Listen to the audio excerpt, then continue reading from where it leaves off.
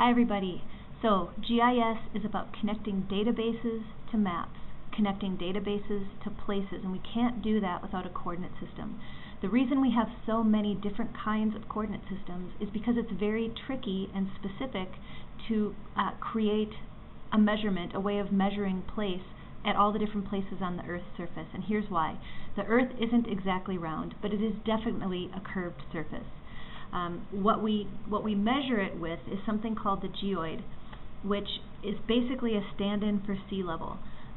It's very difficult to measure, what a level sea is, because there's no such thing. It's the level of the sea is different everywhere on the globe, and it's different in part because gravity is different everywhere on the globe. Gravity is something that we can measure very specifically, and it doesn't change in the same way that sea does, the sea level does. So we use the Earth's gravity as our equal surface as a proxy for sea level. And so what we need to do really is just model this curved surface in the x and y, meaning latitude and longitude, and then use this gravitational field as our z, or our sea level. So all spatial data has to start there. It has to start with some mathematical model that represents the Earth's curved surface. From there, we can choose to flatten that curved surface, but that's always a second step. It's a mathematical second step. So first we're going to pick a model that's appropriate for us in our area of interest, and we're going to figure out a mathematical representation of the curved surface. Then we can project it. These are two of the most common projections that we use, conical and cylindrical. But basically, it's just taking this curved surface and projecting it onto a flat surface that can be, quote-unquote, unrolled to represent the Earth on a flat Cartesian coordinate system, so your classic XY coordinate system. So there are two types of coordinate systems. Geographic, those are the curved models. That's where we start, because the Earth is, quote-unquote, round. And then there are projected coordinate systems. This is a second step. All spatial data starts with a geographic coordinate system, a curved model, and then we can project it. All data does not have to have a projection. It does have to have a geographic coordinate system. So let's talk about those for a minute. Another word for a geographic coordinate system is a datum. It's just terminology, but what we're talking about is a model of the curved surface. Latitude and longitude is how they're measured, but there's very much more than one set of latitude and longitude. What's consistent is that the units of a geographic coordinate system are degrees, because we're always measuring that angle from the center of the Earth out to 10, 20, 30, 40, 50, 60 degrees north or south, and then east or west of the prime meridian. But it's an angle, so the units have to be degrees. The surface is curved. We're not putting a flat Cartesian grid on this. The most common ones that we use in North America are the North American Datum of 1983, or NAD83, and then we have a global one called the World Geodetic Survey, or WGS 1984. So North American Datum of 1983 is a mathematical model that maps the curved surface over North America. South America has its own datums. Europe has its own datum. Most continents have their own datum. And then there are common global ones. This is what your phone uses, for example, in Google Earth. So again, in ARC, you'll see geographic coordinate systems, and if you open that up, you'll see there are lots and lots and lots of them. That's because every place on the Earth has a specific curved model that is very accurate at that location. Okay, the other type of coordinate system is called a projection. And so, just for an example, a conical projection is where you would take the shape of a cone, and there's an imaginary light bulb inside here, and it's projecting it out onto this flat or conical screen, which then can be unrolled. And it would look like this. And you guys have seen this in your first coordinate system lab. Now, this is a conic projection focused on Europe. It's right in the middle. So this is a European conical projection. You wouldn't use this map here or here or here. Look at how distorted it is. You're going to zoom in and focus it here. It's still projected over the whole cone. But this is, you can see, specific and very little shape distortion in Europe. All right, the units for projected coordinate systems are always going to be linear or planar. Meters is the most common. Sometimes you'll see it in feet. But that's because this is an XY Cartesian grid, because we're working on a flat surface now. And in small areas, it's going to be just your X direction and your Y direction. Projections have two aspects to them, two facets. One, they cover a specific geographic extent. So know that we've already started with a datum, but now our projection has to be chosen to fit a certain area. This one is a European conic projection, and so it's focused here. It still projects the whole globe, but we're going to use it right here, and the lowest amount of distortion is in Europe for this projection. The second facet is the thing that it's preserving. So hopefully you've learned in lecture that whenever you flatten a curved surface, you have some stretching or distortion. We can work to minimize the distortion for usually one of these things, sometimes two. Area, distance, shape, or angle. You know, like keeping north always up on the map. So a geographic extent and what it's preserving. And so when we asked you in the lab, pretend that we are interested in measuring migration distances from Alaska to Florida. You have two things you need to address. What's the geographic extent? It's not the contiguous U.S. It's going from Alaska to Florida. That needs to be a North American projection. And then, what are we trying to preserve? Are we measuring areas? No, we talked about migration distances. All right, we're not concerned with the shape or whether or not north is up. If you pick a contiguous U.S., that's going to work, but as you move away from the contiguous U.S., distortion is going to increase. Just like you can see, the distortion is increasing as we move away from Europe.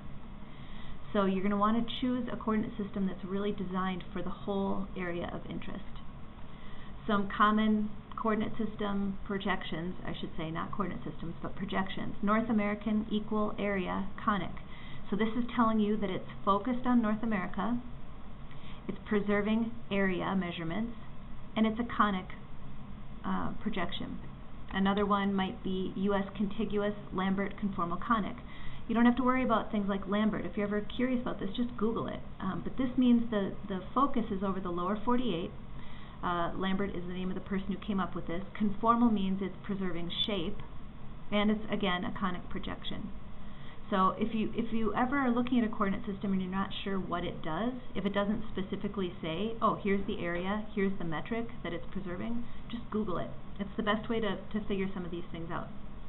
Okay, so in the projected coordinate system folder, again, you see a ton of options. That's because it's first letting you pick your geographic extent, or there's this great projection type called Universal Transverse Mercator, UTM. This is what we use the most in Utah.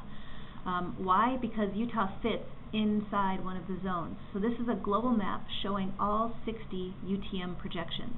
Each one is an independent individual projection. For the United States, this is how they lay out. So like I said, Utah falls within UTM Zone 12. That's really lucky. Nevada's really lucky. Idaho, not so much.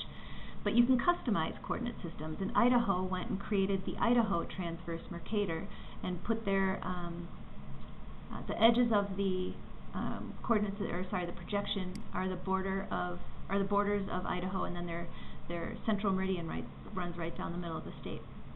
But we're pretty lucky here. So don't freak out by all the numbers on this. This is showing you the northern part of one projection. It's Zone 28. So this is UTM Zone 28. And it's just showing you that the equator is the origin for the northing coordinate. So you can see y equals 0 meters. If so remember, in latitude and longitude we talk about latitude and longitude, and it's in degrees, but with projections we have x and y, and in UTM projections we call them northings and eastings. If our y is 1 meter, that means we're 1 meter north of the equator. The trickier one is the middle, or the central meridian of each UTM zone is right down the middle. So that's kind of like the prime meridian, but each one of these projections has its own prime meridian. It's called a central meridian, and it's given just a made-up number of 500,000 meters. And that's because we don't want to deal with negative numbers. So like with latitudes, we have 0, 10, 20, 30, 40.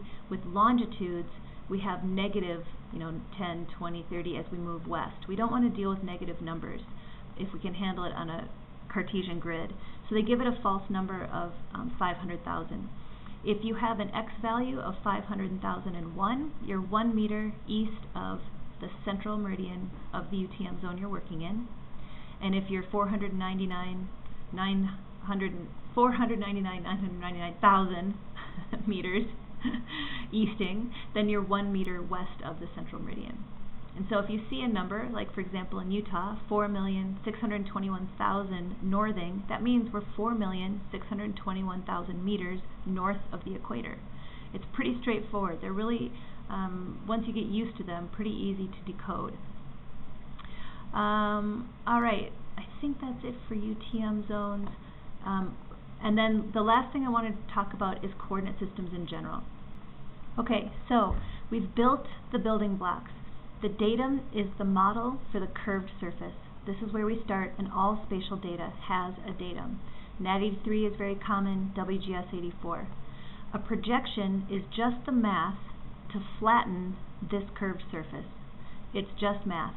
So a type of projection, we talked about transverse Mercator, we talked about cylindrical, conic. UTM is universal transverse Mercator. It's a skinny little band of a projection. Zone 12 tells us exactly which one. That's just a projection that flattens this. So again, data cannot just have a projection. It has to have a datum. It does not have to have a projection. When you put these two things together, that's what a coordinate system is. So this semester, if we ask you what is the coordinate system of a data set, you can't just say UTM Zone 12, because you can have WGS 84 UTM Zone 12, you can have North American Datum of 1927 UTM Zone 12, and those are all different coordinate systems. So the coordinate system has to reflect both. Some coordinate systems don't include these in the title, but generally you get a sense. North American Datum of 1980, North American Equidistant Conic or something like that, you get a sense of it. Most important, if the data is projected, if you tell us just NAT83, you're not representing the whole coordinate system. So let's take a look at actual data in ARC really quick. Okay, here's a map of the contiguous United States. Here's another one. They're sitting directly on top of each other, so they're mapped in the same place. If I look at the coordinate system for the state outlines, it says it's got a projected coordinate system. USA, contiguous, Lambert, conformal, conic. That's the coordinate system. It tells you it's projected. It tells you the projection itself is Lambert, conformal, conic. That's implicit in the name of the coordinate system, so that works out pretty well. If we scroll down, it says linear unit, meter. But what's this? Geographic coordinate system. It has both. What? The datum is North American Datum of 1983. And look, that's repeated here as well. GCS stands for Geographic Coordinate System.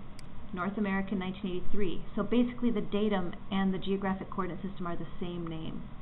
It tells you that the units are degrees and the prime meridian is the Greenwich. Okay, that's great. So if I asked you, what's the coordinate system for this data set, are you going to tell me it's this, or are you going to tell me it's this?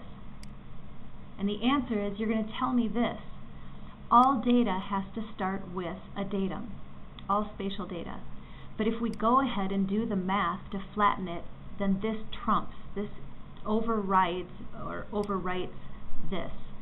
So the geographic coordinate system is where it started, and that's the model that the data is based on, and then the projected coordinate system flattens that. But the datum is still there. This is still how we modeled the curved surface, and then we did some math to flatten it. But this now is the current and existing coordinate system for this data. If you ever see the units of meters associated with a data set, it is a projected data set, period. If you see units of degrees associated with the data set, you need to look and make sure there aren't units of meters. If it's just degrees, then it's a geographic coordinate system. All right, let's take a look at this guy. Turn that on. It's completely, perfectly overlaid with the other one. It has a different coordinate system. So here, I'm at the very top, Geographic Coordinate System, WGS 1984. So this is the global model. But it sits perfectly over the other data set because ARC can do that on the fly. As long as it's assigned correctly, then ARC can overlay things correctly. So here's the biggest difference. The extent of this data, it's saying it goes from 49 decimal degrees to 24 decimal degrees.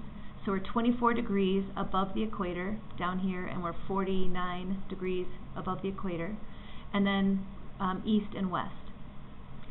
Decimal degrees means this is a geographic coordinate system. If we look at the other one, you'll see something very different. From top to bottom, we are 1,407,609 meters, and the bottom we are negative, sorry, I'm squinting because I can't read this very well. Anyway, negative 1,499,118 meters. This coordinate system does not use the equator as its latitudinal origin. So it has another origin that runs through the middle of the country. But these big numbers that are up in the meters, in the millions, have units of meters. This is how you can tell this is a projected coordinate system. You would never see units of meters on a geographic coordinate system. So this extent box is really handy for understanding whether or not you're dealing with a projected or a geographic coordinate system. All right. Good luck with that. Questions, let me know.